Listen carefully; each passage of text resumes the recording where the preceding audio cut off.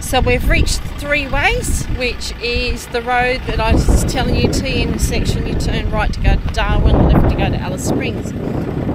Filled in the petrol tank, and just like 2 seconds up the road, I'll show you Three Ways. Just there.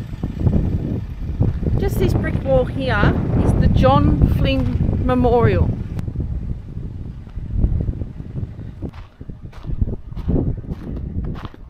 Let's have a look. The Very Reverend John Flynn, Flynn of the Inland, OBEDD of the Presbyterian Church of Australia. Do you know what? I didn't know John Flynn went back this far, 1880 to 1951. His vision encompassed the continent. He established the Australian Inland Mission and founded the Flying Doctor Service. I knew that bit. He brought the lonely places a spiritual ministry and spread a mantle of safety over them by medicine, aviation and radio. So the only thing I knew about John Flynn was he had something to do with the Royal Flying Doctors. The Very Reverend... Anybody knows why it's the Very Reverend? Not just Reverend John Flynn, the Very Reverend John Flynn, Presbyterian minister and missionary, first visited the Northern Territory in 1912 at a time when the inland 2/3 of Australia had no minister of religion, no doctor and no nurse. Flynn was deeply concerned by this. To overcome the lack of medical facilities, he proposed a string of nursing homes across the inland. He was made superintendent of the Australian Inland Mission and in 33 years founded 15 widely scattered hospitals. Those hospitals included Adelaide House in Todd Street, Alice Springs, which was the first hospital in Central Australia. But Flynn saw that only radio and fast, efficient transport would really overcome the inland's vast distances. At a time when his ideas seemed wild and revolutionary, he developed a scheme which combined aircraft, radios and medicine to provide a mantle of safety for inland people. The establishment of the Royal Flying Doctor Service was mainly due to his vision and energy. I'm not sure why the monument stands in this particular spot, and I've just noticed it's a cross. Can you see that? If you can see it behind me, you'll see that there's actually a cross up there. Let's go to our next camp spot, which is Attack Creek. Bit of information going on about that place as well. Alright, well that was a bit of information. Yeah. Well, I knew that Reverend John Flynn had a lot to do with the Royal Flying Doctor Service. He started, didn't he? Yeah, and it was all because he was trying to connect the inland. He saw that there was no medical services. He got hospitals, but he realised how vast the inland was and how distant it was for everyone. So put his mind to it and put aircraft and radio together and combined it. And wow. It was very interesting. Okay. All right. Follow those directions, So John. I'll have to actually watch it to find out. You'll have to watch the episode, John. Because I didn't come over with you. That's all right. We've got about another 50 kilometres and we're going to stop at a free camp.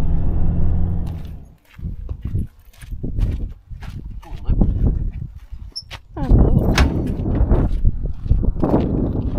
beautiful. Perfect. Well, you never know. Who knows? So what were you going in the caravan for then? Turn the fridge on. Oh, that's right. That's right.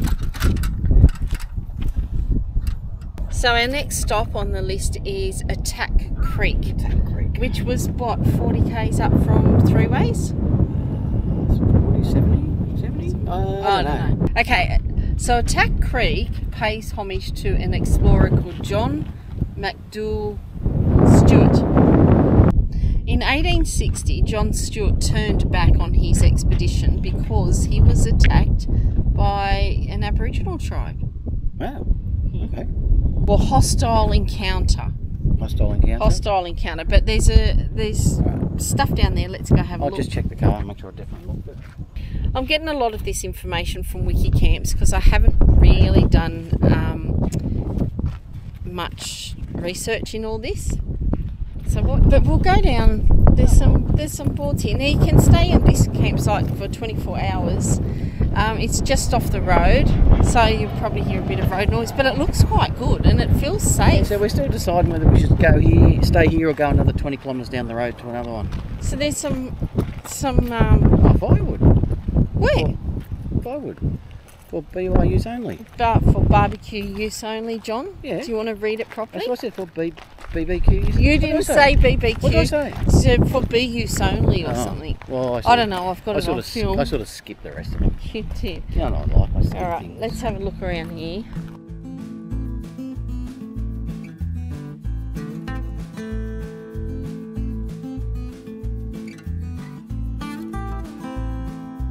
This plaque is to commemorate Mounted Constable John Charles Shirley, who perished in the performance of his duty in this vicinity on the 7th of November 1883. So these rocks, on the 25th of June 1860, John McDowell Stewart and his two companions, William Keckwick and Benjamin Head, reached Attack Creek, their most northerly point on that expedition. Hostile natives and illness forced the party to return.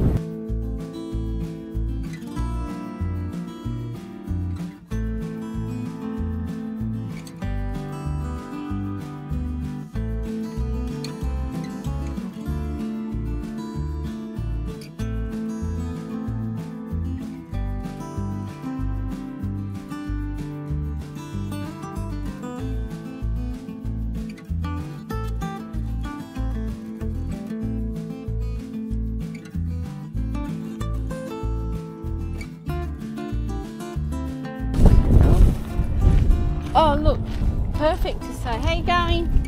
Today. Perfect to stay here. Let's go down to Banka Banka. Yeah. Decision made. I said leave that up to you, I'm easy. Let's go down to Banka Banka and pay. I mean, why not pay when you can stay at a free campground? Yeah, we will be a day ahead. So that's sort of good, isn't it? Yeah. No? Yeah, because we're going to go to Tennant Creek.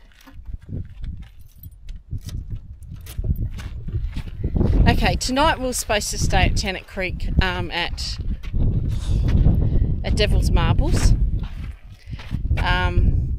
But as we've been telling you, the package at the post office. We need to get this package. We need to get this package. I hate being on a time frame. Yeah. Because it was supposed to be all about not time frames. And not rushing, but yeah. So we've scrubbed Devil's Marbles and decided to come this way. And we have got Banka Banka on our list. I just didn't realise this was a 24-hour stop. But we will go to Banka Banka now and then make up our mind from there. Yep. Okay. All right.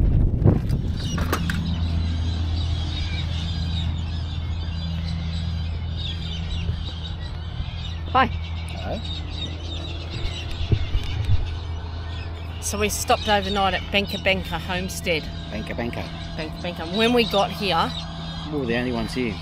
pretty much all day. Hey, we got here at lunchtime, but by, I don't know, 3 o'clock. Oh, they just kept Can you rolling hear in. all those birds? Oh my God, they're I'm going sure we weren't that loud when we got here, eh? they're going to keep us up all I think night. they just moved in. So by about 3 o'clock, 3:30, people just kept rolling in. So we're not alone, but I'll take you for a little walk around, show you Banka Banka. It's been quite nice. I'm glad we didn't get has. a powered site now. I think If we can tie us, what was making me sweat tonight again. it was 34 when we got here. But it's cooled down really good. 34, oh yeah, 34. No, I've told John we're not going to buy. Well, we had to pay to come here, but unpowered. I said we're not going to have a powered site every bloody night because we're going to be in Darwin. We're going to be in Catherine. Yeah, in a caravan park. No, we're not. No? Bloody $40 a night, no. This old FJ Holden. Well, look at it, mate. FJ.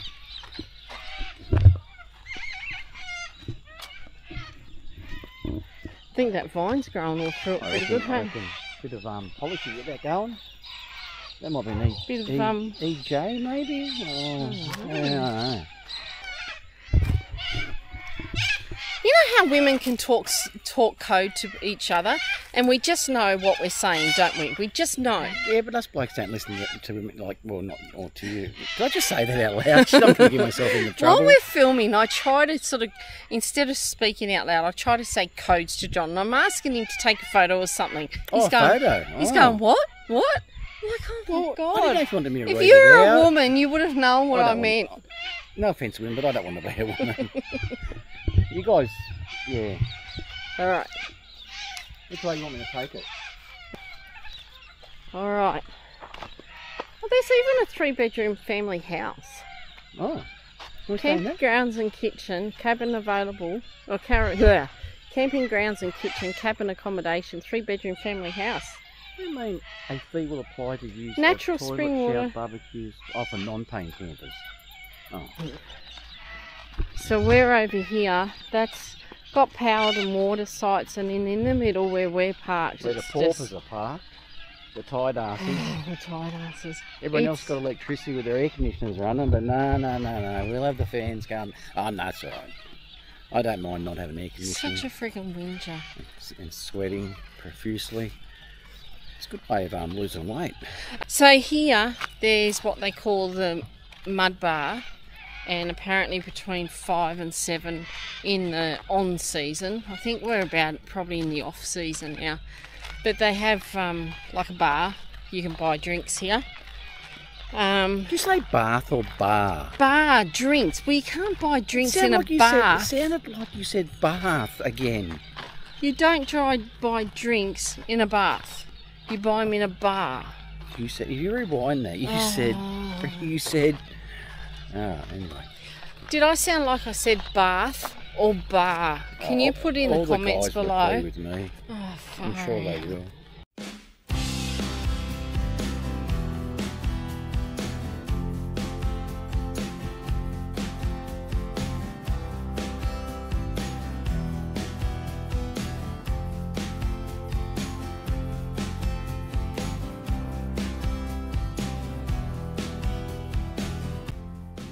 It's amazing. I think everyone wants to see you walk up that hill. God, John. They do. I'm not walking up the hill. Walk up the hill. No. Why? Because I've just eaten dinner and I'll get a stitch. We'll wait half an hour. No, stop. I think this building down here is the Mud Bar. B-A-R. So you said John. it properly that time? Oh, God. I said it properly the first time. Look.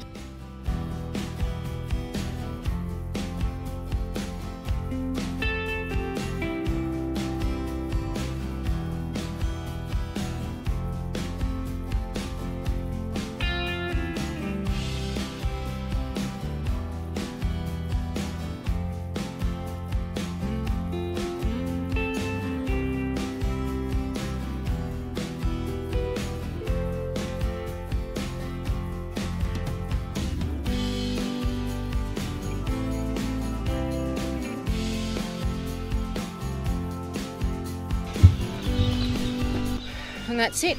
That's Banka Banka. That's it.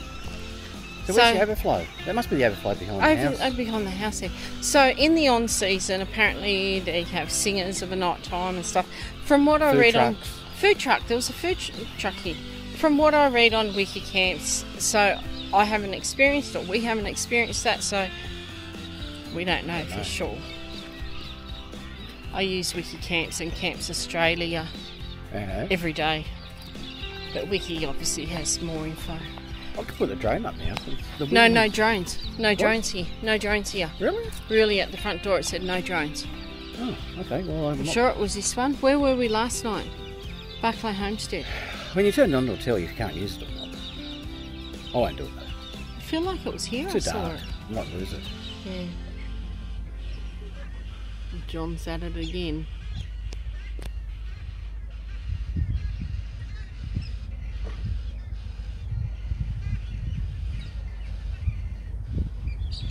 Doing a good job, babe.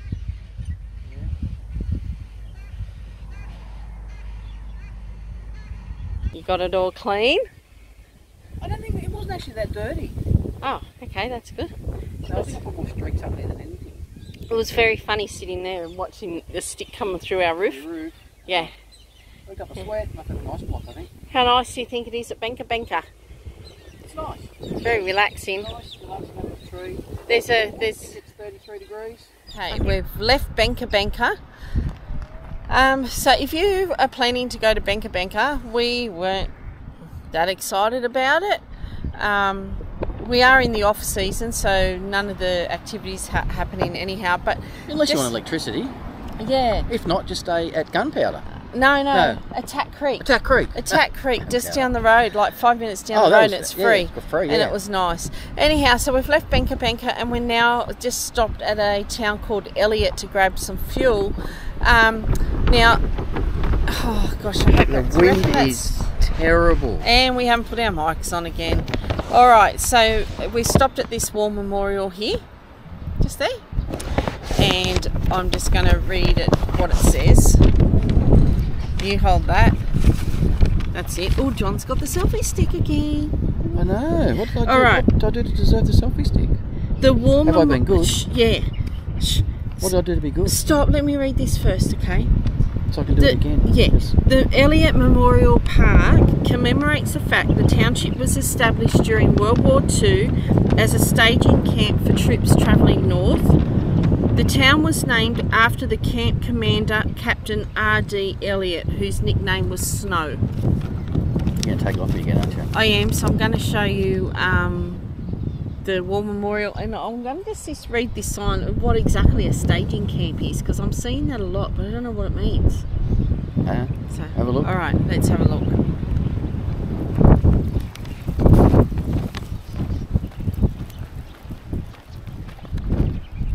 No idea. Lest we forget. Oh, okay. Bessie Bathurn, born 1924. Bessie worked at this very staging camp between 1942 and 1945, washing bed linen and bandages. The camp sheltered... Can't read the rest. I can't read that. It's just too gone. Bessie left behind so many beautiful memories and touched so many lives with her life stories that she was so proud to share, lest we forget.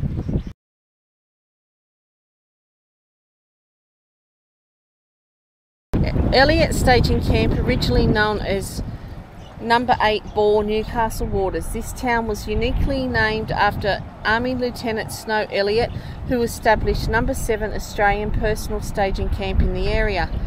In the census carried out on the 7th of December 1943, officers and 81 other ranks were recorded on site. There's too much to read there. This wind would blow a dog off a chain. Do you reckon? That's a good one. Next stop's going to be... Hang on. How far away? Next stop is Newcastle Waters Rest Area, and it's a ghost town. I love ghost towns. Yeah. Is it haunted? I doubt it. No, you should know the answer to my question. Out. Have we been over this? Is it haunted? Hold that, John. Hold it. Wow, yeah. Did I do something special? I must have done something special, eh? Oh, dear. I don't know what it is. Okay, let's go. Shut up. Let's go get petrol. It wasn't long. Okay. Okay. Okay. We have pulled into Newcastle Waters. It's about 5 kilometres off the highway to the left if you come through Elliott. On the right on the highway is a rest area that people stay at, but we didn't get the feel of it, did we? We might go to the next if there's another one up further, I think. It was just one of those pull-off areas, you know, where you just stop for a toilet break and keep going. It was, yeah. So maybe. Anyhow, we've got our mics on. There's mine. There's John's, and we're hoping that the sound works. Things going up and down on that as well. Oh, so maybe it is working. So, all right, let's go and have a look. So Newcastle Waters, we've just stopped at a park and it's got a bronze statue of a drover. So we're just going to quickly look at that, and then we'll keep going to the town. Yeah. Okay. Okay. Yep. All right, let's go look at the drover. There's I'll be interested to see how the sound comes out because it is really windy and we've got our little, what do they call them, dead cat things on? Our dead cat muffly fluffy things. We're just like professionals. Yeah, right. We've got to remember not to talk too loud. Oh, look, John. Look at that tin shed over there. It's a church. Yeah. All right. He's nearly as tall as me, this guy. Let's read the plaques.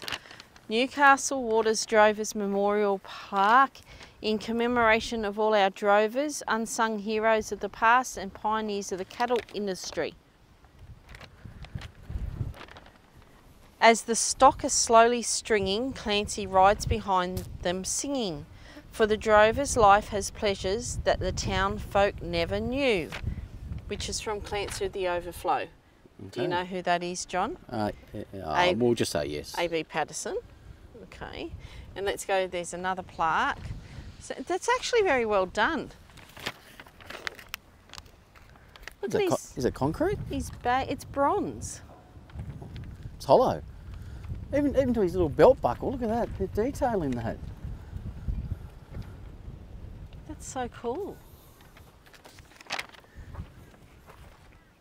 What's this one say?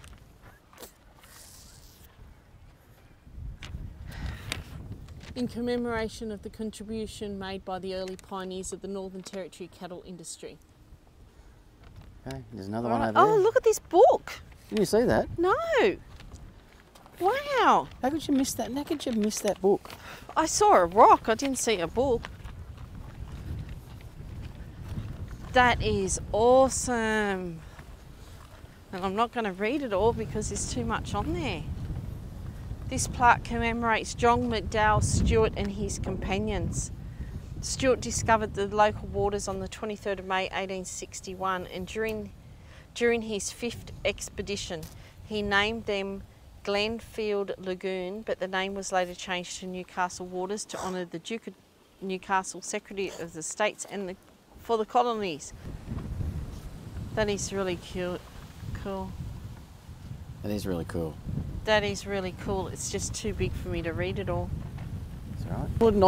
Onward and so we'll get in the car.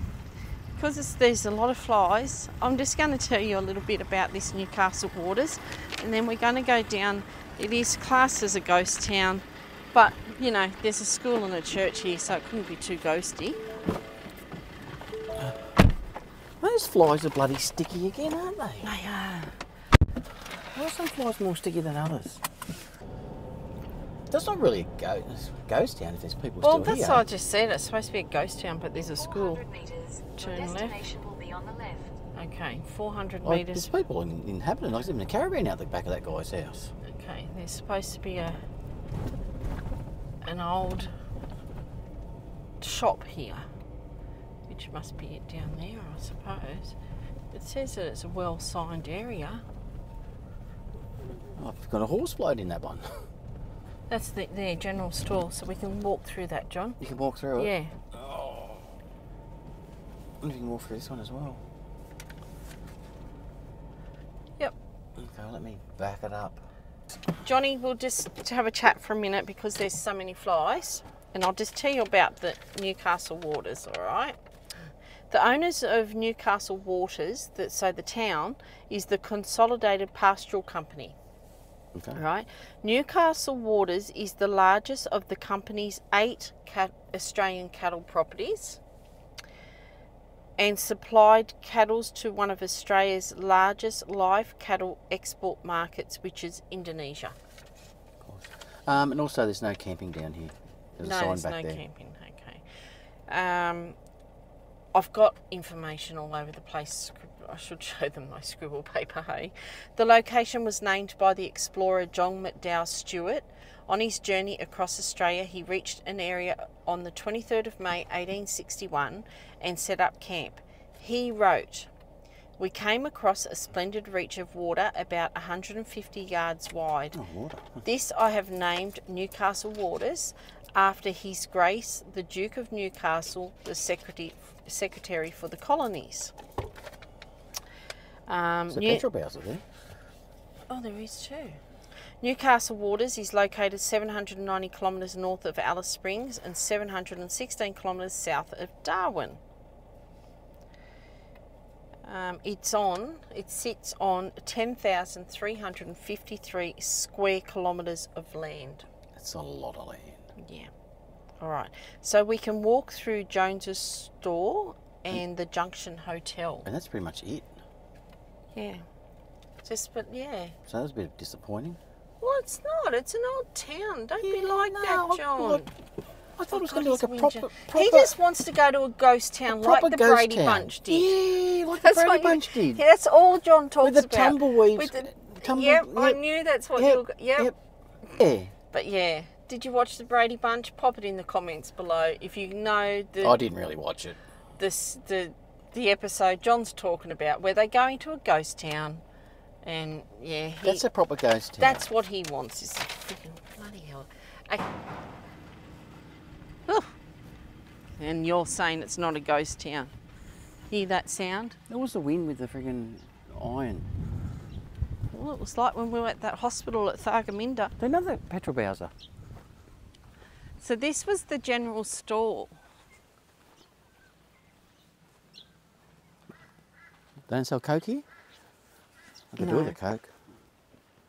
And the Junction Hotel. So hang on a minute, John. Oh. Hang on, There's more plaques in information there. time. I'm going to go put the fridge on gas. All right, I'll read the sign. In return for a clearance of their debts to the storekeeper, Jack Sargent, creditors built the hotel for him in the early 1930s. Max Scober took over the hotel shortly afterwards, and his name and the Junction Hotel became synonymous. A store was built next to the hotel in the 1950s, and Max managed both establishments. Built between 1935 and 1955, accommodation and facilities were built behind the hotel. Being at the junction of the great drove-in routes, hence the name, and the Stuart Highway, the business thrived. In later years, Schober moved his business and transferred the hotel licence to Elliott, which was the town we went through down the road. The properties were sold and the Junction Hotel operated a bottle licence before it was sold to Newcastle Waters stations. The hotel was closed down in 1976.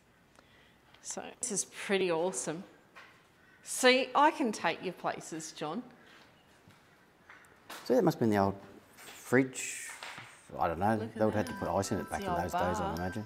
Yeah, I know. That's cool.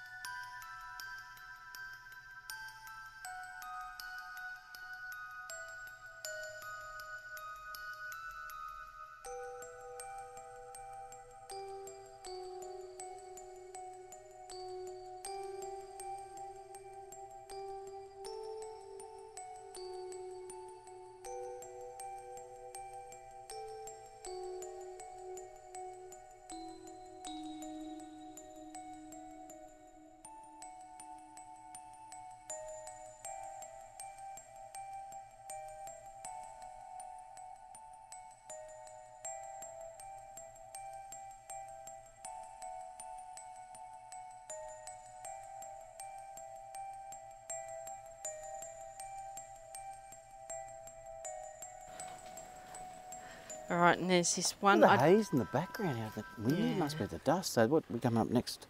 What's next? I don't know what this place is because that was the hotel and I thought it was the general store as well.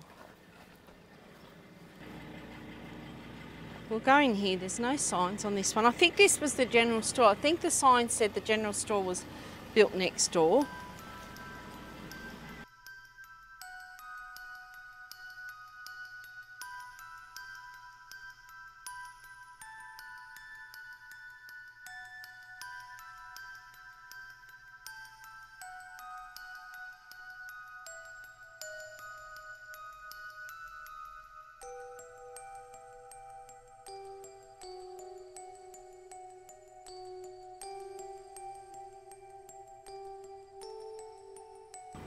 That is it. There's something down there. People definitely live out here anyhow. Oh, there's two guys out the back there. Yeah. Oh, was there? Yeah. Oh, okay. Feels a bit weird. Wonder what that was, John. Oh, like a It's hen a house. service station, I'd imagine. A lock-up or something. You bad misbehaviour going there.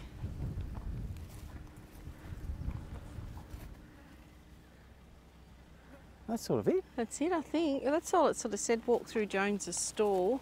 Okay, well, we did that. I don't know if they get many people coming out here to having a look. I wonder.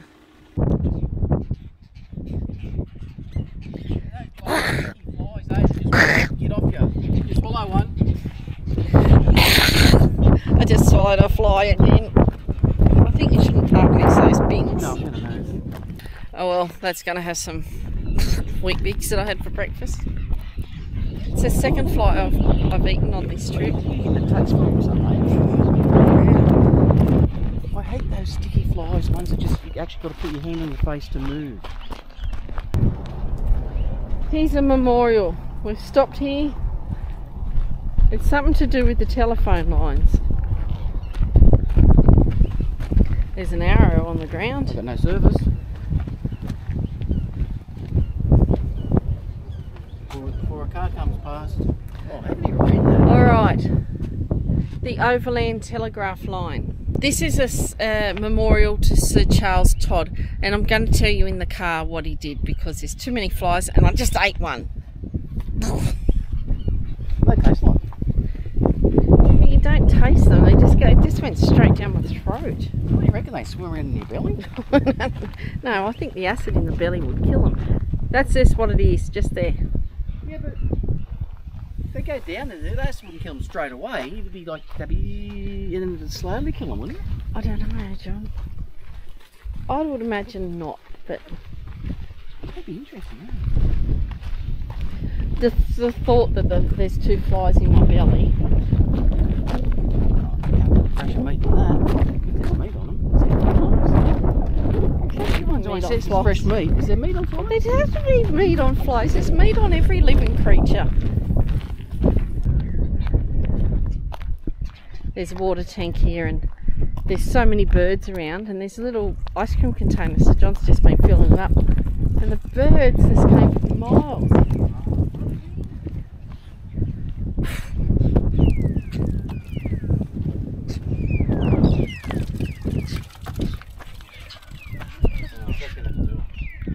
They got lots there. So you're not getting in the car? No, you can drive up. You're good.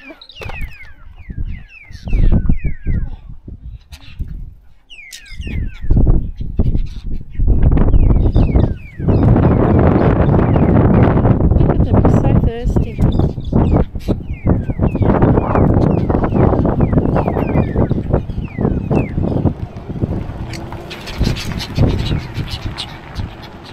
John's just scared them with the car.